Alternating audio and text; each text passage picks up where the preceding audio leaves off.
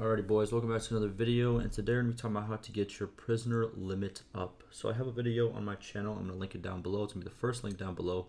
It's going to be a video on how to get 500 party size, because party size, if you didn't know, is completely correlated or directly correlated or directly involved with how much prisoner size you have. So if you want to learn how to get 500 or even above party size and you don't know how to do it yet, well, go check out that video. It's very quick. I think it's less than 10 minutes, and it goes over everything, as you can see, all these little points right here on the screen that you see, it goes over everything, okay? But it is important for you to actually get your prisoner limit up, because the party size plays a very, very key role in how many prisoners you can have, okay? And I do want to keep this video short as well, so therefore, they're two different videos, okay? Now let's get straight to prisoner, how many prisoners I have, and why this is pretty much like almost as big as you can get it with just you as one party, okay? So let's go over all the little things, right? So first, as you can see on this, first you have is the base size. So what is the base size? That is, as you can see, it is 10. So if you were just one, just by yourself running around as one troop, you can have 10 prisoners. That's your base size. Now you can see the next one is the current party size bonus. This is calculated by taking the party size, how many troops you can have, your limit, and dividing it by 2. And as you can see, ours is 250 because our limit for troops is 500. So whatever it is, if you only have a troop limit of 100 and you fill it up, and by the way, it has to be filled up. It's not based on limit. The limit has to be filled up, right?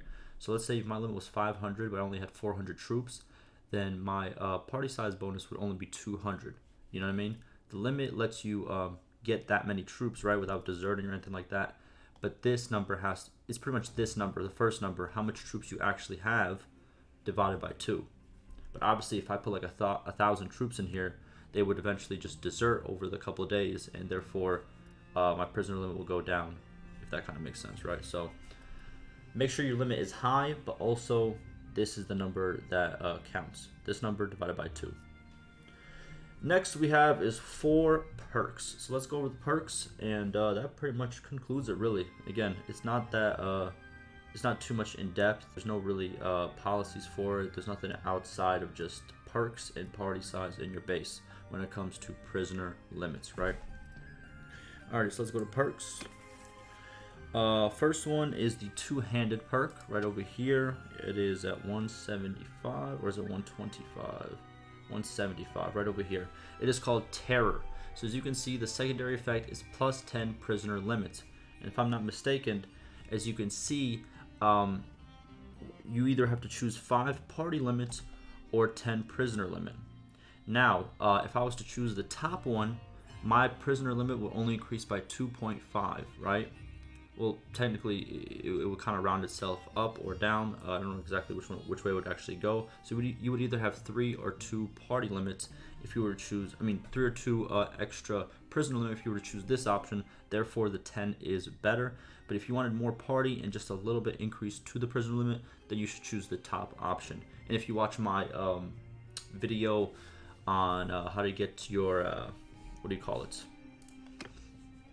how to get your party size up, well then obviously I chose all the party size increases, but then again, if you want your prisoners up, the second choice is better. Next we have athletics at 75. Right over here we have stamina, plus 5 party limits and minus 10% escape chance for your prisoners. There you go. Versus again, plus 5 party size. Obviously this is the better choice, the 5, because if you choose this option, the top one, you only get 2 or 3 extra prisoner size. And again, even though you are foregoing some extra party size, as you can see, I still have 500 even when I choose the prisoner size perks over the party size perks. And 500 is very, very, it's pretty much elite numbers for one single party. Next we have is the scouting perk right over here. This one is at 225, so a little bit end game perk. It is Vantage Point plus 10 prisoner limit, and if I'm not mistaken, this one there's no party size versus prisoner limit kind of fight for it. It's just a plain plus 10 prisoner limit, pretty good. And then lastly, we have the last one is the Roguery, and it's at 100, and it's called Manhunter, and it gives us plus 10 prisoner limit once again. So that pretty much does it. That is how you increase your prisoner limit to pretty much the highest amount. Obviously, this number can go up because there are certain perks for troops. Like there's a perk that I go over in the other video that pretty much based on how many towns you have, your party size will increase based on every town that you own. But obviously that's subjective, depending if you're a leader, if you share with your other clanmates and all that stuff. But yeah, these are really good numbers, especially for late game. 500 party size, and then obviously out of that you get 295 prisoners. So again, if you like this video, if this was informative, let me know, and let me know what you guys want to see me do next. Go check out that party size video as well. It's very informative, just the same way it's the same way I just did this one. So yeah, that'll do it for me, and I'll see you guys in the next one.